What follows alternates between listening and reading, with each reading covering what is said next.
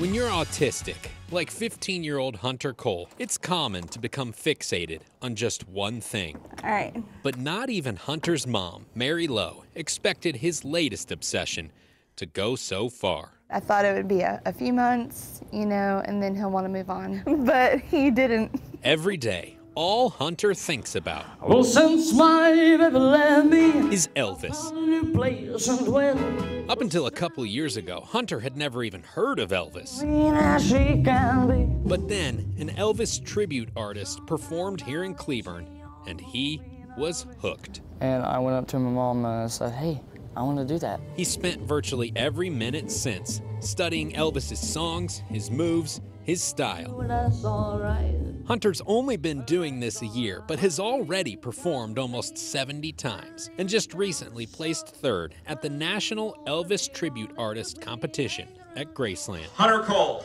What's most remarkable, though, is that for years, Hunter was nonverbal. In fact, therapists weren't sure he'd ever talk. She touches your heart. Because of that, he was bullied, You ain't nothing but a hound dog.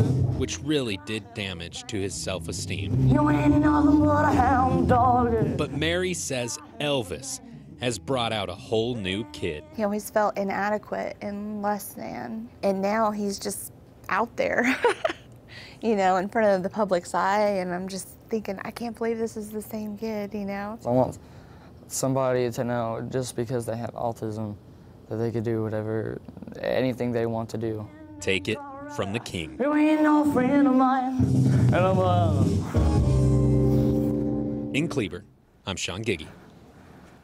Boy, what a show, huh? If you would like to see Hunter perform, we've got a list of his upcoming performances on our website at WFAA.com.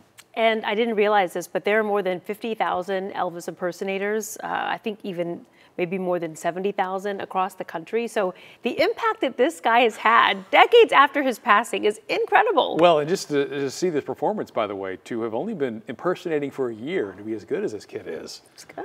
Keep it going. Natural talent. Yeah.